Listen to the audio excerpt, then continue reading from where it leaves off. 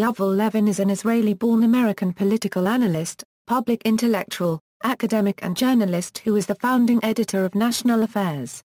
He has been called probably the most influential conservative intellectual of the Obama era. Levin is also a fellow at the Ethics and Public Policy Center, a conservative think tank in Washington, D.C. In 2005 and 2006, he was a member of the White House Domestic Policy Staff.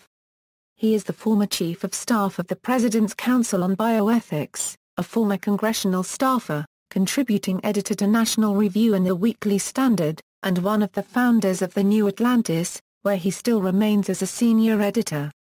He is the author of Tyranny of Reason, Imagining the Future, The Great Debate, Edmund Burke, Thomas Paine, and The Birth of Left and Right, and of numerous essays and articles dealing largely with political theory, science, technology, and public policy. On the relationship between political theory and public policy, Levin has said, "For me, these things are very deeply connected.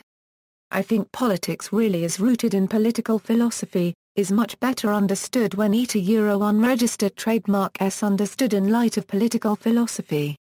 And that a lot of the policy debates we have make much more sense if you see that people are arguing about two ways of understanding what the human person is, what human society is, and especially what the liberal society is. The left and right in our country are both liberal, they both believe in the free society, but they mean something very different by that." Levin was trained in political science at American University and earned a Ph.D. from the Committee on Social Thought at the University of Chicago. External links: Levin's biography on the National Affairs website, Levin's National Review Archive, Levin's Weekly Standard Archive, partially comprehensive publications list at the New Atlantis, references.